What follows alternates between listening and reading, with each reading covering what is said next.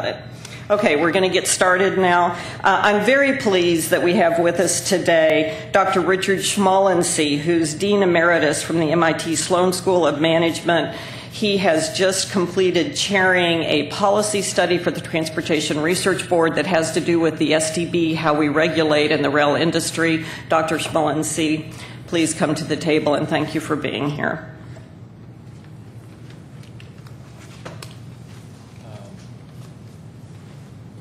Thank you, Madam Chairman, for the opportunity to testify this morning. I think we will try to set up some slides. I'll be reporting on some of the results, the findings and recommendations of a study that a number of us have just completed for the TRB, an arm of the National Academies of Science, Engineering, and Medicine. The study was formally released 12 minutes ago. It's available on the National Academy's website, and there are summary descriptions at the back of the room. This study was, was requested by Congress in 2005, funded in 2013, and completed, as we said just a few minutes ago. We were asked to talk about rate and service trends post-staggers, particularly since 2000, to look at the performance of the regulatory regime, and to make recommendations for the future role of STB. I'm going to focus on the last of these, just in the interest of being relevant to this hearing. The study process is familiar to those who follow TRB studies. We were briefed by lots of people. We reviewed the literature. We did an unusual amount for one of these committees of statistical analysis of the waybill data, the carload waybill sample, and other data. And of course, we deliberated. One of the key findings, as I said, we were asked to talk about events post-staggers. And I guess I would summarize our findings in that respect by saying that this is just not the same industry in almost any respect that confronted the authors of staggers. It was being bailed out. It was financially shaky. I think many observers, particularly many economists, thought that when regulation was relaxed, prices would of course rise, since you had financially distressed firms. In fact, as everyone knows, prices fell dramatically, particularly over the 2 decades after staggers, because ICC regulation had restricted the industry's ability to innovate. It's restricted its ability to consolidate traffic, to negotiate contracts, to match up with shipper needs, and on and on. So the industry became much more efficient. While rates have risen recently, they're still below the levels of the 1980s. This slide mentions one change post-2000 that I want to emphasize as particularly relevant to today's hearing. The use of contract carriage of non-exempt commodities has risen sharply since the year 2000. 2012 is the latest year for which we have data.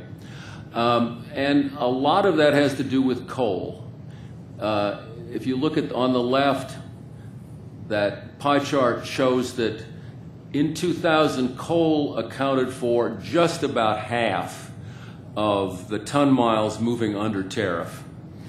By 2012, coal's use of ton miles of coal under tariff went from about half of all coal ton miles to just about 5%. So coal traffic shifted rather dramatically over this relatively short period from tariff to contract. That did not happen for what we have there is the total of grain, oilseeds, and food and kindred. It didn't happen. It's about 70% of that traffic by ton miles moved under tariff in 2000, moved under tariff in 2012. Thus, this hearing is particularly relevant because when one considers the reasonability of tariff rates, one is increasingly considering the reasonability of rates charged to grain, oilseeds, and shippers of food. So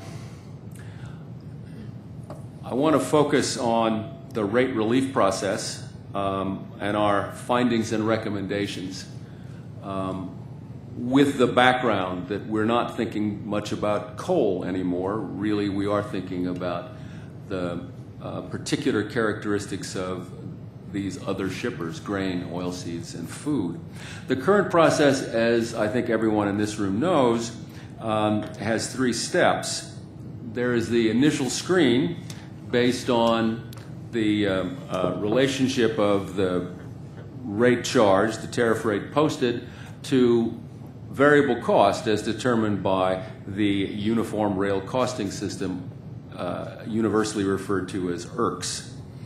If a rate exceeds that 180% threshold, the next step in the process is an inquiry about whether the market involved is dominated by the carrier at issue.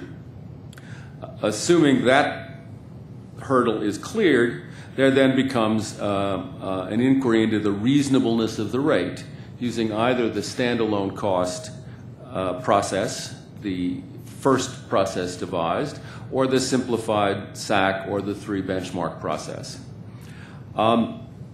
It's important here to note that our committee, as I think most people, retain the objectives of Staggers, which is to have an industry with adequate revenue.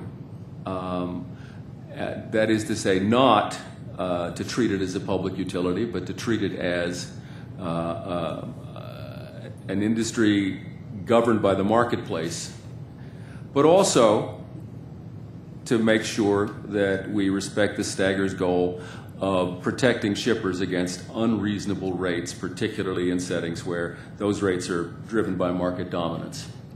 So our first finding relates to this first step in the process, the 180% of variable cost test. If you read our report, this is perhaps the point on which the committee felt most strongly that the IRC system attempts to estimate something that is not defined as a matter of economics and thus produces inevitably estimates that are arbitrary and unreliable. Costs are omitted. Railroads point out that the costs of bearing the risk of shipping hazardous chemicals don't show up on their income statements and thus don't show up in IRCs, and it's not a surprise that that most hazardous chemicals move at rates above 180, many move at rates above 180% of IRCs. Determining what's fixed and what's variable and what fraction of a locomotive is variable and what fraction is fixed is essentially arbitrary. Allocating common costs among the traffic involved is inherently arbitrary, and we have plenty of examples of that. There are odd features that go beyond arbitrariness, as that second set of bullets indicates. Some kinds of traffic, particularly short-haul traffic, have rates systematically above this threshold, above 180% of IRC's variable cost. And 20 to 25% of traffic, year in and year out, moves at rates that the system says are below variable cost.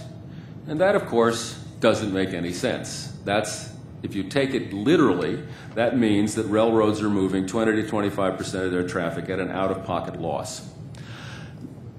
The key point that we would stress is this can't be fixed, in the sense that you can't reform the procedure of deciding what's fixed and what is variable and allocating costs among elements of traffic without producing an arbitrary outcome. Now, to step back, it's not hard to see why when Staggers was passed, the authors wanted some threshold to determine the eligibility of shippers to challenge rates, and this was some, you could do it. And if I were sitting in 1980, it's not clear I would have done anything different. But it's not 1980. We now have plenty of rates that are determined under competitive conditions. And those rates, we submit, can be used as a benchmark. And those rates, as a benchmark, make more economic sense than essentially arbitrary estimates of variable cost. And I will come back in a moment to how we might do that. The second finding relates to the second step in the current process, and that is the market dominance hearing, or the market dominance assessment. Now, we understand why the board has excluded evidence on product and geographic substitutability. That's complicated evidence. But of course, excluding a category of evidence that suggests market dominance is not present is clearly going to bias decisions, just as an economic or a logical matter. That evidence can be difficult to process, of course, but I've done a fair amount of antitrust work over the years, and one observes the Department of Justice and the Federal Trade Commission dealing with evidence of that complexity routinely and simply in informal proceedings. In quasi-judicial or judicial proceedings, of course, evidence of this complexity is hard to deal with. In informal proceedings, not that difficult. Time limits, we suggest, ought to replace exclusion of categories of evidence. Sorry, went past one. All right, I need to go back. Excuse me. Yeah. Manual intervention. The third step in the process is either the standalone cost system or a standalone cost test or one of the simplified procedures introduced later. Our committee found that those should be replaced. It's important to understand that given the Staggers Act's enabling of shipper-specific contracts, railroads and shippers have every incentive to move all traffic that can be profitably moved, so that you don't have here the sort of classic monopoly loss problem that you have in regulating electric power or telephone, that, gee, if the price is too high, there will be too little volume. There's not that loss problem. The regulatory issue here seemed to us to be inherently about fairness. And the standalone cost test embodies one notion of fairness, that if I'm paying more than the standalone cost, then I'm subsidizing somebody else under public utility regulation. The standalone cost test comes out of public utility regulation, comes out of telecom debates, in fact, in the 70s, and comes out of a concern that prices too high encourage inefficient entry. Not, as we understand it, a live issue in rail today. It seemed to us that the simplified procedure, and the fact, which this slide doesn't state, but everyone knows, well, it sort of does, that the SAC procedure has really not been usable by small shippers, particularly by grain shippers that ship to multiple destinations. Maybe one reason why there's less contracting for those shippers, but in any case, the SAC procedure at, we were told, about $5 million a case is not usable by small shippers. The simplified procedures are simpler, but they make use of IRCs. And if that's fundamentally flawed, simplifying by making more use of a fundamentally flawed measuring stick is not, we submit, a move in the right direction. So let me say what we suggest be done instead. And I will preface this by saying almost everything I'm about to describe almost certainly requires legislative change. which is good news or bad news depending on your point of view, but our task was not to think about what's feasible, but to think about what should be done. So we propose using the competitively determined rates that I mentioned a few moments ago as benchmarks. The report describes how we do that, but the fundamental notion, again, is a fairness notion, that it ought to be the case that a shipper in a market dominated by a single railroad shouldn't have to pay a rate that is too far out of line with rates paid by shippers in competitive markets for similar shipments. So we can look at, statistically, we can model the determination of rates in competitive markets as a function of shipment characteristics. We can then ask, what does that model predict for rates in non-competitive markets? And what that graph shows for farm products, as it happens, given our data, the ratios of actual rates in non-competitive markets to predicted rates in those markets, predicted on the basis of a model of competitively determined rates. Now, you will see that a reasonable fraction of the predicted rates are less than the actual rates, are less than the predicted rates. Those are the rates represented by the mass to the left of the vertical line at 1. And that's, of course, because it's a model and doesn't fit data precisely, and we aren't able to precisely predict all competitive rates. That's a worthwhile caution because it says that many of the observations to the right of that line, where the actual rate exceeds the rate predicted under competition, are there simply because the model is, like all models, imperfect. So we wouldn't propose that all of the rates to the right, all of the tariff rates to the right, be treated as subject to detailed examination. That is to say, treated as if they had passed the IRCS test, the 180% test. But the farther out you go, the more likely it is that what's happening is serious use of market power to raise rates. So our suggestion is this sort of modeling can be perfected. Our report contains what we consider to be a proof of concept using waybill data and other data that are readily accessible and a lot of work.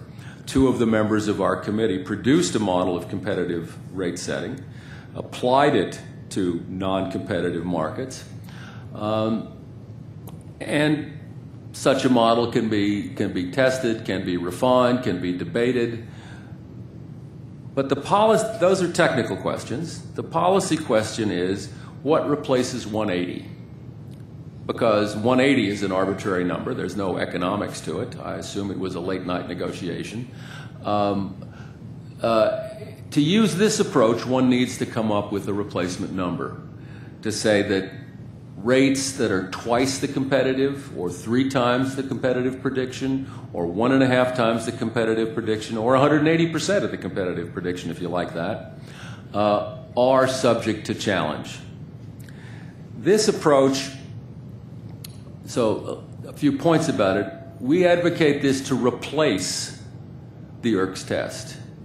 And this could not have been done when Staggers was written. There weren't rates that you would say are determined under competition in an efficient rail system. We have such rates now. The threshold, what replaces 180? It's a policy decision. If you set it too low, you place revenue adequacy at risk. If you set it too high, you risk not granting rate relief to people who ought to get it. There is no magic number. It's likely to be controversial, but like the determination of 180, it can be transparent.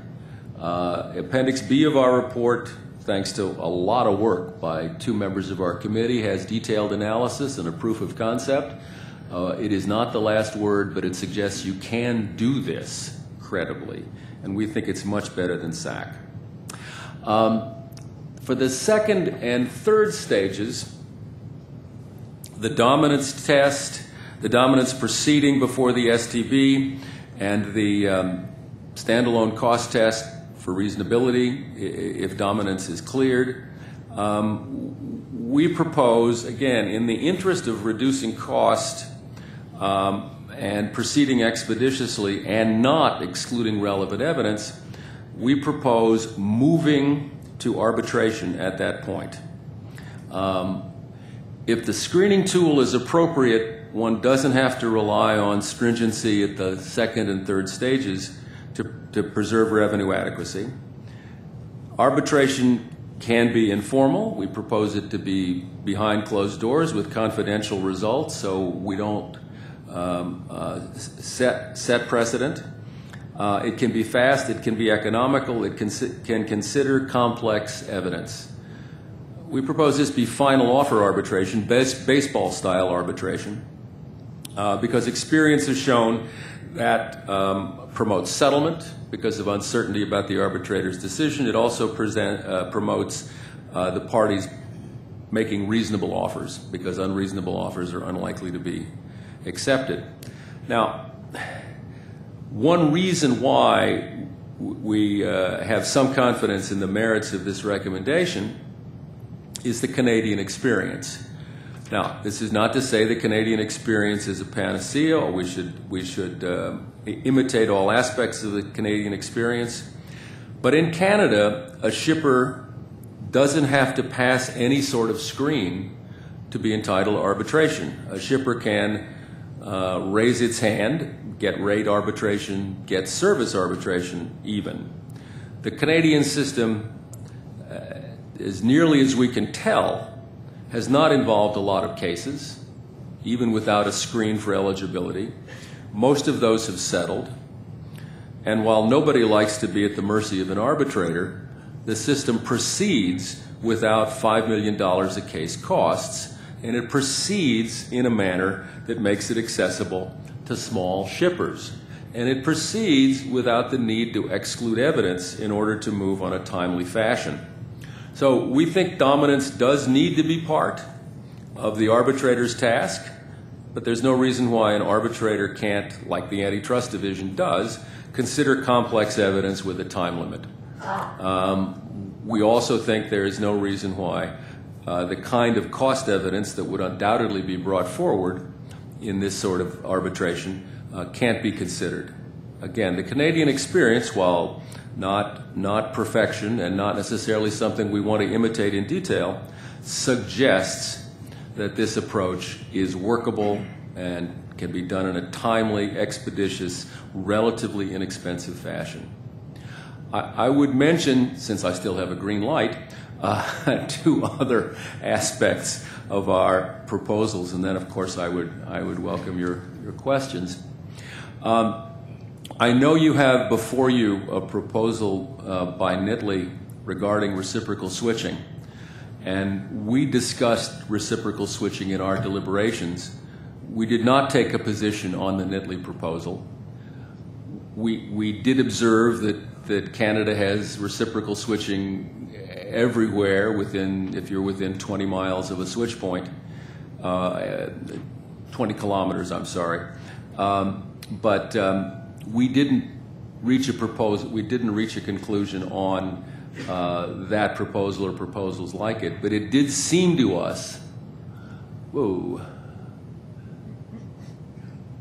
it did seem to us that in the context of arbitration, that it would not be unreasonable to allow either side to propose reciprocal switching as part of its final offer.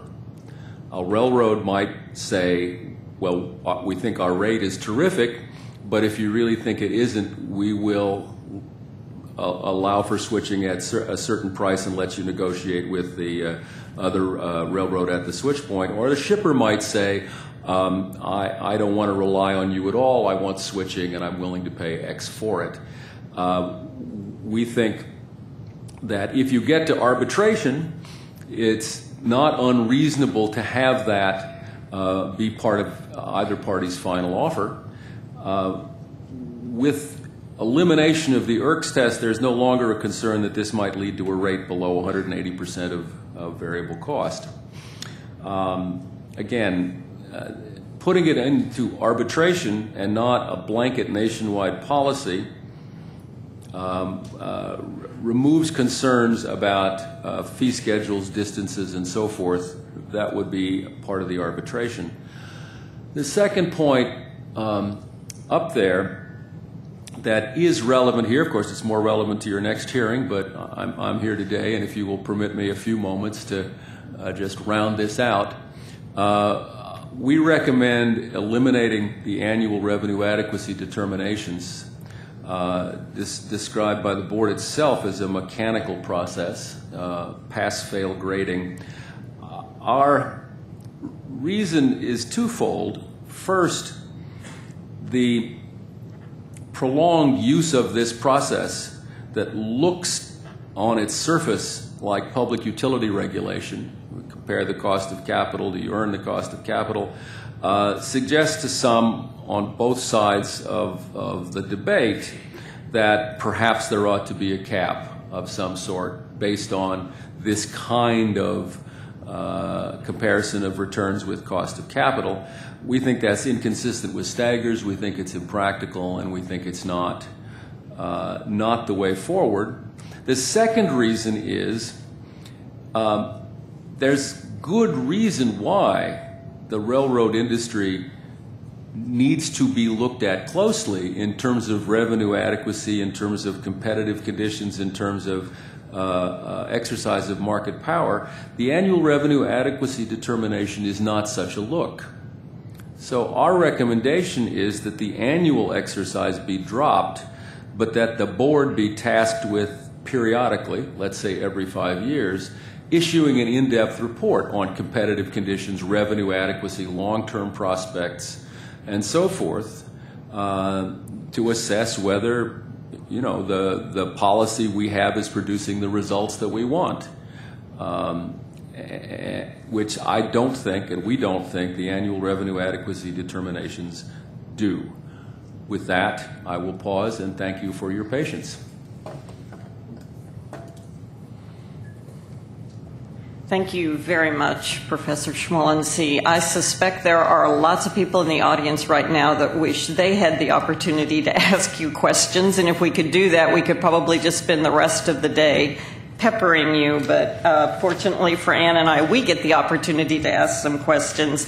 And I would say to those of you who are in the room, we did have the opportunity yesterday. Dr. Schmalensee was kind enough to come up and give us a preview of the report, so we have had an opportunity to already ask a few questions, but I certainly find that I come up with other questions every time I hear you go through this analysis. And so just a couple of things I want to clarify. You've talked about the issue of market dominance, not restricting categorical evidence, but using time limits, and that works better in an informal proceeding. And when you talk about informal proceeding, is that another way to say arbitration? Is that really what that means? That's what that means in this context, yes, ma'am. Okay, I just wanted to be sure that there weren't other ways you all were thinking about it.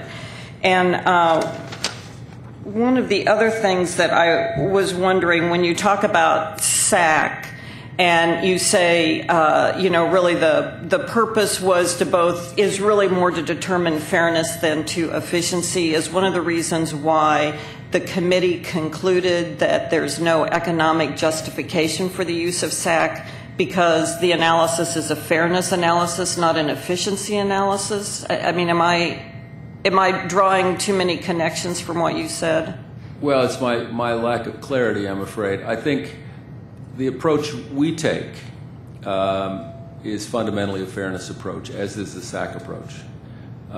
So that's not, you know, if you could do SAC inexpensively and quickly, and it could be made accessible to small shippers, you could argue, well, okay, this is one definition of fairness. The comparison with competitive rates that we propose is another. Ours is very quick, however, and the arbitration is very quick, and an arbitrator will naturally be concerned with issues of fairness. The SAC test is a particular measure of fairness. We could have a long discussion about its properties. It's not obviously the right one here.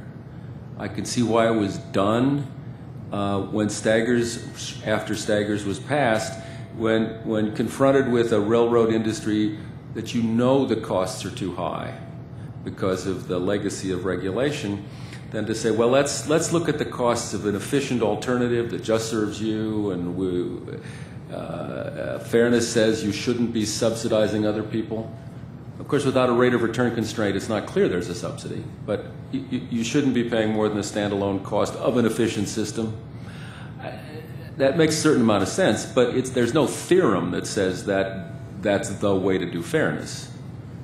I could see why it happened when Staggers was passed. I think experience has shown that it's unwieldy and not the only way to think about fairness. Certainly it is unwieldy, no question about that. I have a final question, then I'll turn it over to the Vice Chairman. But I want to go back in terms of the issue of revenue adequacy. Again, this is, maybe my interpretation of what you said.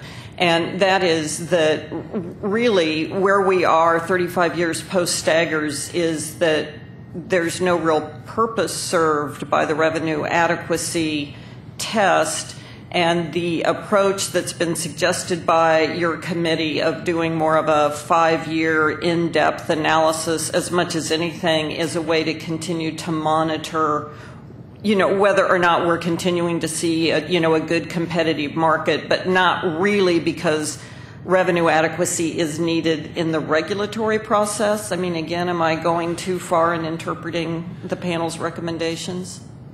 No, I don't think you're going too far. I think the notion that the board should revise its process if the industry is found to be revenue adequate, which kind of lurks from earlier statements, I think is too mechanical in a way.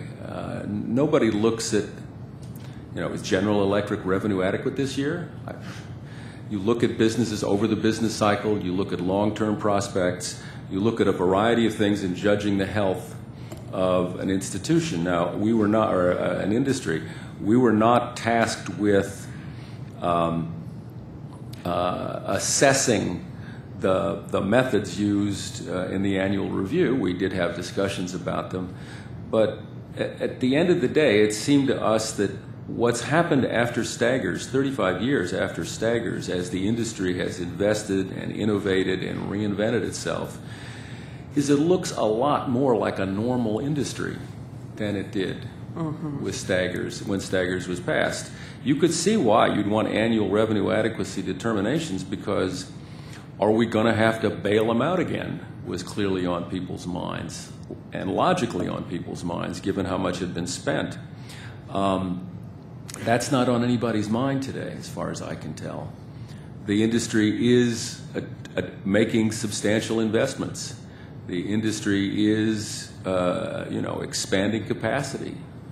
So the notion of, do they have what they need to live, and if they do, maybe we should tighten regulation, seems counter to the thrust of Staggers at the end of the day. I mean, Staggers was about making this into an ordinary, healthy, maybe wholesome or not, healthy industry, healthy industry, we can debate wholesome if you like, but healthy industry that, still needs regulatory oversight because it has inevitably a fair amount of market power and is an important industry.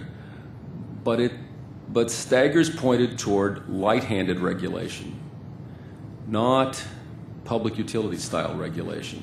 And the annual revenue adequacy looked to us a lot like public utility regulation. And a periodic, say 5-year examination of the industry looked a lot like, let's inform policy and see if we're in the right direction and do we need to make changes. It just seemed to serve, that seemed to be the right purpose today. Are we on the right track? Not turn the crank, yes, no, revenue adequate, not revenue adequate. Thank you very much, Vice Chairman Vega. Yeah, thank you very much. I think you have a lot of people needing some air in the room. And thank you really for getting us sort of out of the groupthink mentality that a lot of times we get sucked into when we start dealing with these issues and rate case methodologies and the way it's always been done. You certainly have made clear that much of what you're suggesting is not in our power to do without legislation. But one of the questions I wanted to ask is you mentioned that because of the change in coal shipments that you sort of did not include that element in your process as far as what you were developing. But even if you had, would you have come out with a different outcome? No, we would not. I wouldn't say that we excluded them. It was just that we noticed that almost all coal now travels under contract. My sense is, and I think the sense of the committee, without being able to document it, is that a couple of reasons why contracting in coal is easier than contracting in grain, but an important reason we suspect is that there were all those coal cases, which sort of set bounds on what kind of rates might stand up. That makes negotiation a little easier. We didn't exclude coal from our consideration. The approach we propose would apply as well to coal as to anything else. But coal shippers appear willing to enter into contracts and thus not be eligible for reasonability determination. All right, thank you for correcting my impression, because I thought you said that you weren't thinking about coal anymore. That didn't, but it had a different meaning. No, ma'am. It was just to point out that the composition of tariff traffic has changed, but what we propose would apply to all tariff traffic. On the modeling that you had on the screen for the farm commodities of the different pyramid, if you will. Right. Was that just illustrative, or was it actually based on the waybill data? Oh, it was based on the waybill data. It was based on the waybill data plus data on, I don't remember the name of the database, but it had to do with, provided locational information so that we could assess, is there barge competition nearby, and so forth. It was based on the real waybill data. So it was where the traffic was, what was moving, if there was competition, what the distance was. Yeah, we started with contract or exempt traffic where there was rail competition nearby or barge competition nearby. We treated those as competitive benchmark rates, modeled how they depended on shipment characteristics such as distance, number of carloads, and so on and so forth, and then used that model to say, well, if this other shipment, this tariff shipment without rail competition available, what would that rate have been if it had been competitive in line with these other competitive rates? And of course, the model's not perfect, can't be perfect, so there's modeling error. But as opposed to IRCs, we're at least trying to predict something real, that is to say the competitive rate, not something imaginary like variable cost. So that was based on a rather extensive analysis of the waybill data done by two members of our committee with staff help. Again, we don't, let me be clear, we don't say take Appendix B, write it into the legislation, and use it. The point of Appendix B, which is where the analysis is done, is to say this approach is feasible. It can undoubtedly be done better than we did it, but it's feasible. And as far as sort of the punchline of arbitration, did you have opinions on whether or not it's something that could be done within the board, or actually it should be outside of the board? We resisted the usual academic temptation to reorganize the federal government. My understanding is that, again, I'm not a lawyer, nobody involved is, but that it would be... That's okay, neither are we. I'm not sure the board... It's a feature, not a flaw. I'm not sure the board has the authority to hand off decision-making to an arbitrator. If it did, then it could. If it doesn't, then it can't. But if the parties would agree to it? they could. Oh, They if the could do parties that. would agree to it, then perhaps it can. We don't propose mutual agreement to be the test. We just propose that to be what you do at that point. In part, that, based on prior cases, would save an enormous amount of person hours at the board to be able to do that. Well, I guess we're sort of kind of left with trying to fix the unfixable, at least with this proceeding. Thank you for that. But if you have any ideas on what we could do, just with our we have a mandate, we have an obligation. You do, and it is a difficult one, and it's a little bit of an unwieldy mandate, which was part of the point that we tried to make. And I wish we'd been able to come up with, given your statutory authority, here is the obvious way forward, but we didn't impose that constraint on ourselves, and I don't want to make something up here as I sit here. But Well, thank you very much. Thank you. We appreciate your being here today. thank you for your time.